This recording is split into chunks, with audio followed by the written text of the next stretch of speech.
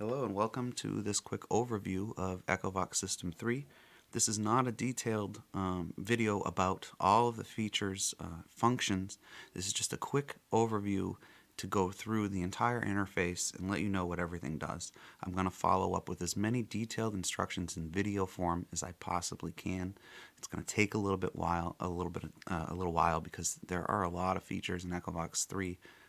And a lot of the features interact with one another. So when you change one, it affects another, and that affects another, and there's a lot of changes. So I'm going to go through the new features, mostly assuming that you're familiar in general with EchoVox.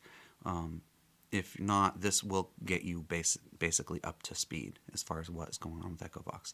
The first thing I'd like to state is that EchoVox is not an entry-level ITC research device. It is not a open up, install, open up and click start and go thing. It's not the type of thing you install and go out and use for an investigation that night. The learning curve is high. There's a lot of features, and after you learn how to use the software, even just going back over your audio is time consuming and can be addictive, and you will get results. It doesn't generally take a long time, but it does tend to be, addictive, and you'll spend a lot of time doing it. And with that, I'd like to introduce the first new feature, which is session name. And the reason is because people tend to run a lot of sessions. It's easy for them to get lost in the shuffle because normally they just say recording and have the time date stamp. Now you can name your session.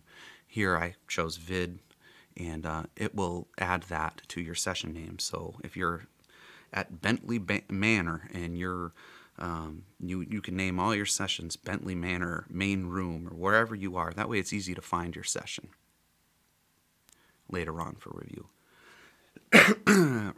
Familiar EchoVox interface, but for 3 we have a lot of new features. To go over the home screen, you have menu, mode, our blend channel wheel, start, stop, and our 3 drawers, all of which slide from the left, right, and the new reverb from the bottom. Start is basically the on-off switch for all of your noise. Echo controls are located in the left-hand panel now. On this home screen, you have your menu, which is where you can select files, share files, and you can also select your sound bank. For the sake of this video, I'm going to use Bank B. Bank A is the original bank. Bank B was added in an update. Bank C was added in an update.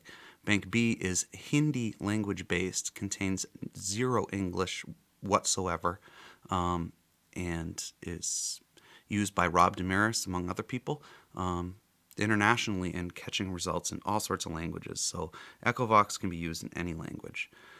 So I've selected Bank B, and on the right hand side we have a mode button. Just to quickly describe what's happening with mode, there will be a detailed video about how mode works. But there's basically 2 modes of operation for EchoVox.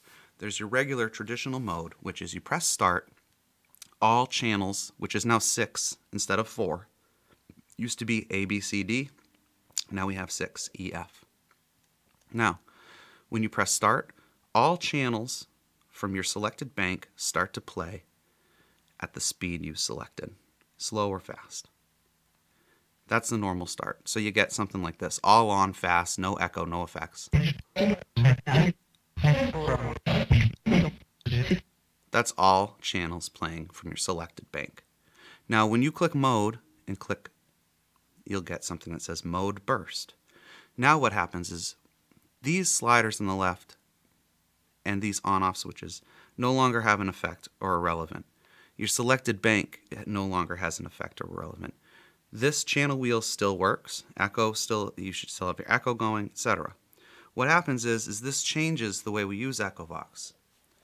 Now when you press start, what's going to happen is within the first 10 seconds, if you're in burst mode, EchoVox is going to play, I'm going to say random a lot, but follow along. EchoVox is going to play, when you press start, a random set of random sounds from random banks for a random duration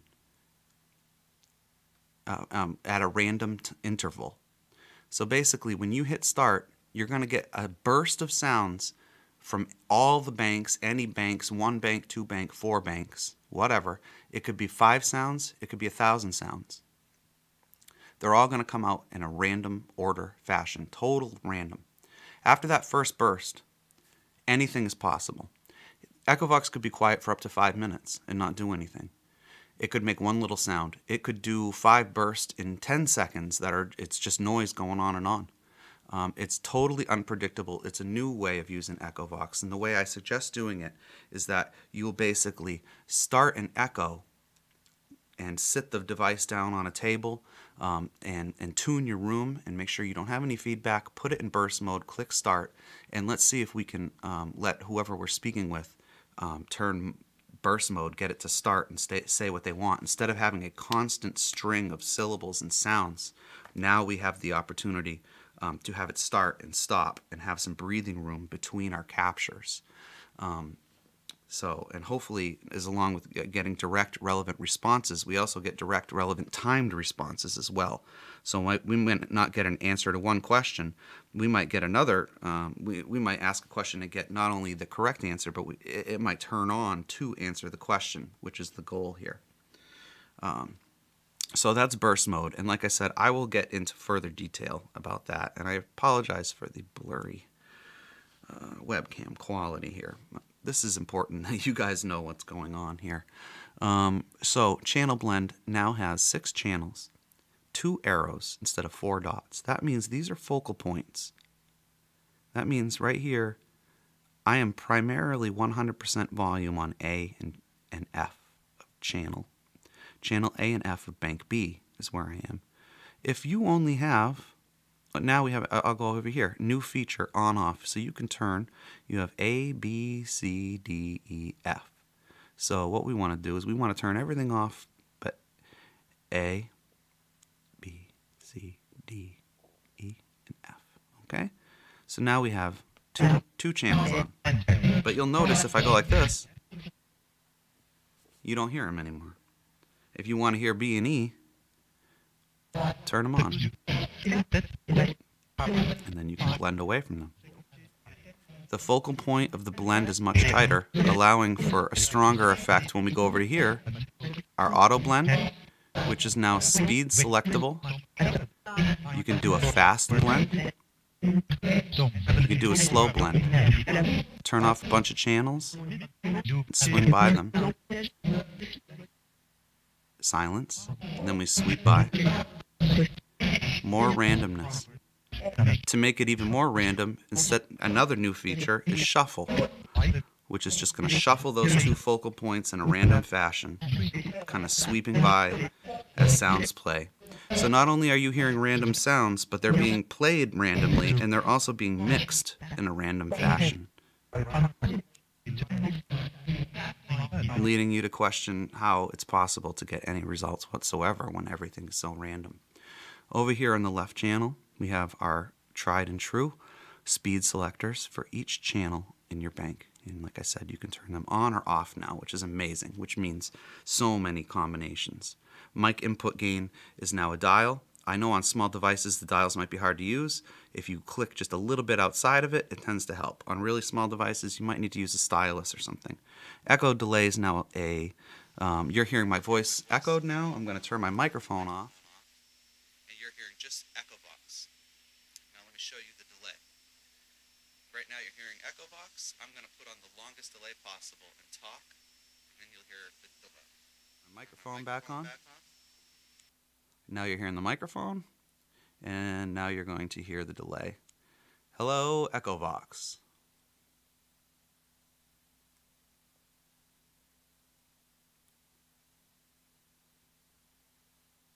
Hello, EchoVox. So that's with a 10,000 millisecond, and you can adjust that anywhere between 0 milliseconds, 10,000 milliseconds. It's very touchy, it's a long range, but experiment and see what you can do. Another new feature is, if you're one of the people that only use an external recorder to record your EchoVox sessions, you can now click off, and you will still get streaming from disk, echo, quote-unquote recording, but it won't be written to disk. Your recording will not be saved. If start on your echo record is off, you are not writing to disk. Yet, for EchoVox to function, this start button needs to be pressed to be using it to its full potential. I know people are going to want to get lazy and just use the reverb. If you do not use the echo, you defeat the entire system, taking the real time out. If it feeds back, turn down the mic input gain until your feedback stops. If your mic input gain is too low, you're not going to hear your mic input. You need to have a little bit. That's one of the things about using EchoVox is you need to do something called tune your room.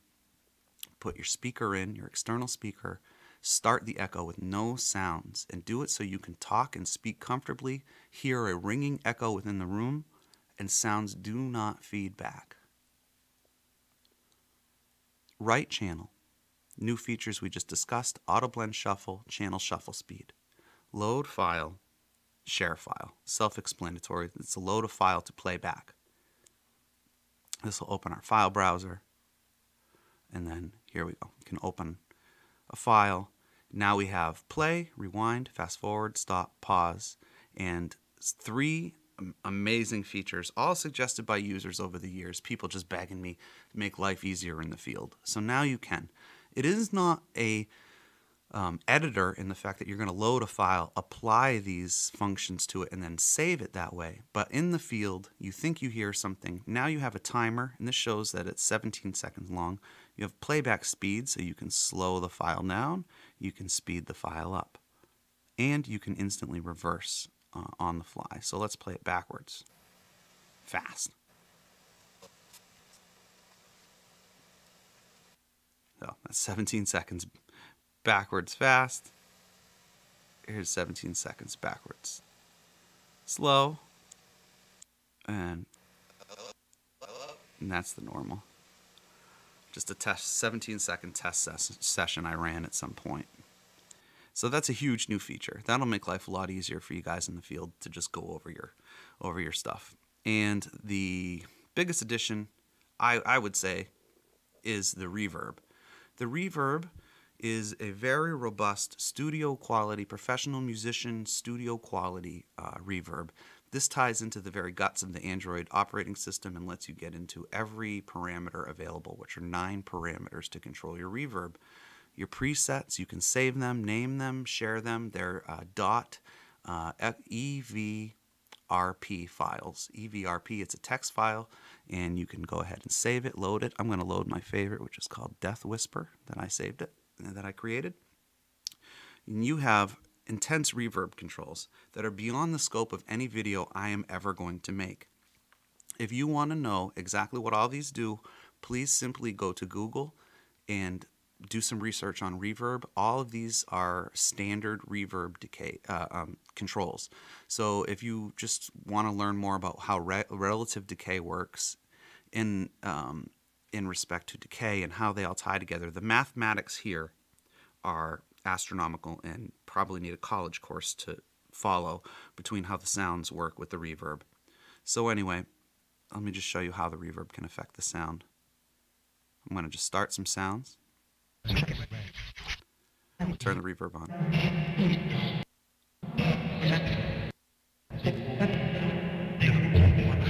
It's a huge change. We'll try a different preset. That's the same one. We'll try a different one.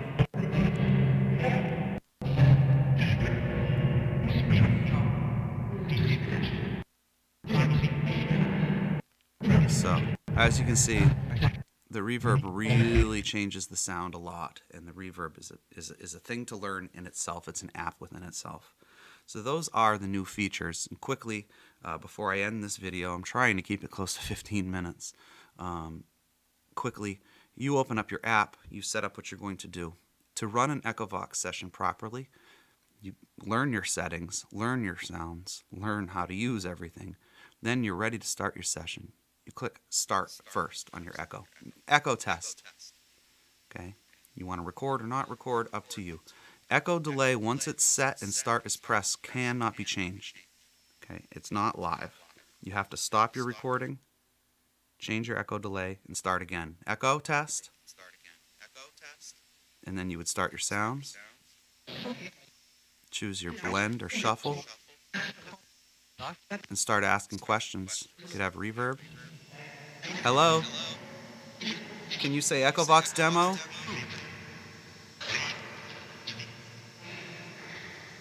I hope you all enjoy the update.